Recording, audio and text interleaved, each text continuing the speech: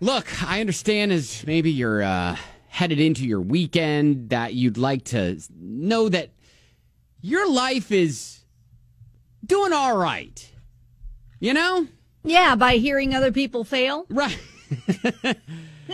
So, from time to time, we like to take examples of everyday fails that will just make you feel better about yourself and your life. This from the website F My Life. Like today, I was taking care of a friend's hamster.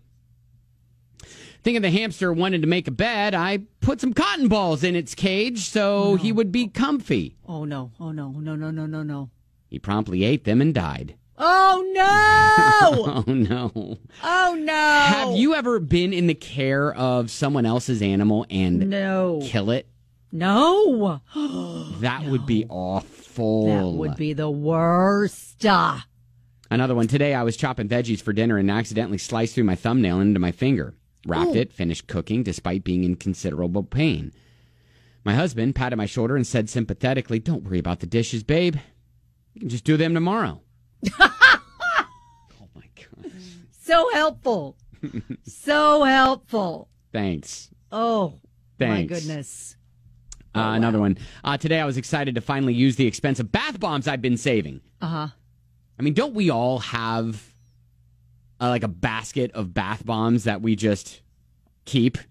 Exactly. Right. And I've never used, but I have maybe the intention of someday. Someday. I'm going to need that. Anyways, today I was excited to use those expensive bath bombs I've been saving. Filled the bathtub, dropped one in, settled in for a relaxing soak. The bath bomb fizzed so much it created a bubble mountain and spilled over, flooding my bathroom with colorful suds. My relaxing bath turned into a slip and slide adventure as I tried to mop up the mess in my birthday suit.